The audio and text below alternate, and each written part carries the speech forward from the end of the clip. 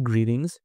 One of the most prominent subjects of futurism that gets the most attention is the technological progress of computer graphics, and the purest manifestation of computer graphics are video games, even more so than CGI in films, because video games are interactive and have to be played by a large number of people in a more immersive way than a film. And for that reason, we go back to an article series that I started way back on The Futurist in 2006.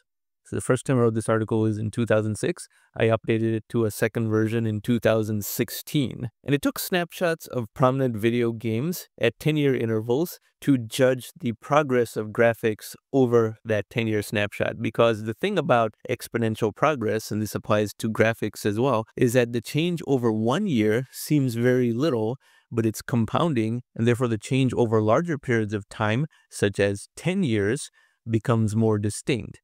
At the same time, there is the aspect of saturation of graphics, and we'll talk about that. So this is the article, and these are 10-year snapshots of games. In 1976, there was a game called Pong that everyone is familiar with. It was one of the very first video games that was widely played, but it had nothing in terms of what games of today would consider immersive. There was very little in the way of artistry, no music, no complexity of emotion, anything like that. It was just a hand-eye coordination reflex game that gives you a slow drip of dopamine if you're playing this against someone else. So very limited in terms of immersion and entertainment. How long can you truly play Pong? Then 10 years later, 1986, you had games like this. Suddenly you have color and some extent of three-dimensional depth. Now, this is still very primitive, but it's a huge improvement over 10 years prior, 1976. Go another 10 years, and you get to 1996. This is one of the Tomb Raider games, and you are beginning to have more texture in the backgrounds, as well as humans that begin to look a little bit like humans. So this was a jump from 1986 to 1996. And then this is the jump from 1996 to 2006. And at the time, I actually found this to be very impressive, but then the eye also adjusts and the expectations of the viewer improve. So when I first saw this, I found these graphics to look very realistic for a 2006 video game. By today's standards, however, this does not look all that impressive, and this was 2006.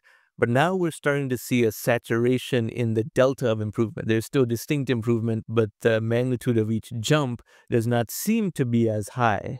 And we will measure that to see if that perception is true or not. And then for 2016, I included this YouTube video into my updated article that listed a lot of different games of 2016. So we'll look at this video for a little bit.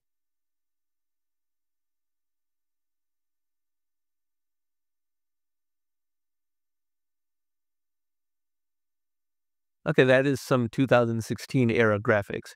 Now, of course, I have stopped blogging at The Futurist, and I have superseded that activity with this YouTube channel, so now we make a video like this one. So where are we in terms of the progress of video game graphics at the end of 2022, going into 2023? Well, the story is complicated, but converges to many other themes on this YouTube channel. So let's go to the progress of computation itself to give us an idea of where we are going and whether we are where we should be. Now, longtime viewers of this channel are very familiar with this chart of mine, and forget about this missing economic prosperity bit for the time being. This is supercomputing power over time, and all computational gains are downstream from this, whether it's a video game console or PC power for PC games. Supercomputing is the purest manifestation of computing power, but it tracks the general percolation of computing power gains throughout consumer products as well. And we were on this steady exponential trend all the way up to 2013, after which things began to flatline. And the flatlining of video game graphics improvements also seems to have happened since that time, because if you look at video games of today, their improvement relative to 2013, so almost 10 years ago, is a lot less than what we saw from 1976 to 86, and then 86 to 96, and even 96 to 2006. And this is the missing delta. We should be easily 10x to 30x greater in computational power than we currently are.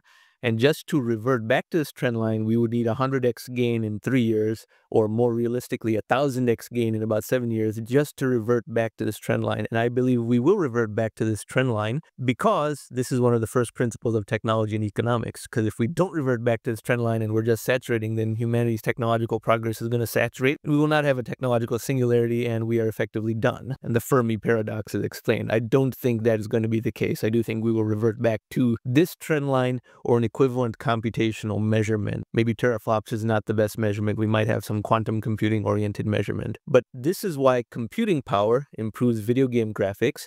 And remember that video games are about numbers of polygons per image, and you need a square of computational power to improve polygon density, as I'm going to demonstrate right now. Take these matrices, for example. Now, to get twice as many polygons per linear dimension, you need 4 times as many polygons total, the square of it. To get 3 times as many polygons per linear dimension, you need 9 times as many. And to get 4 times as many polygons in a linear dimension, you need 16 times as many polygons in total. Therefore, computational power has to rise by 4 times for graphical quality to double. Computational power has to rise by 100x for graphical quality to be 10x better. And that's fine because we're talking about factors of millions over many decades. But that is why the improvement in video game graphics rises as a square root of the improvement of computational power. By the way, this is also why telescope power also increases as a square root of computational power growth. And you can see about that in this video up here in this card. Because anyone interested in video game graphics improvement should also be interested in telescope power improvement, because the two are derived from exactly the same source, which is computational power gains, which is the essence of almost all types of futurism that we talk about. So this is the scale of how an image in a video game gets higher resolution and the opportunity for more realistic textures and colors and lighting and things like that. The square root of computational power.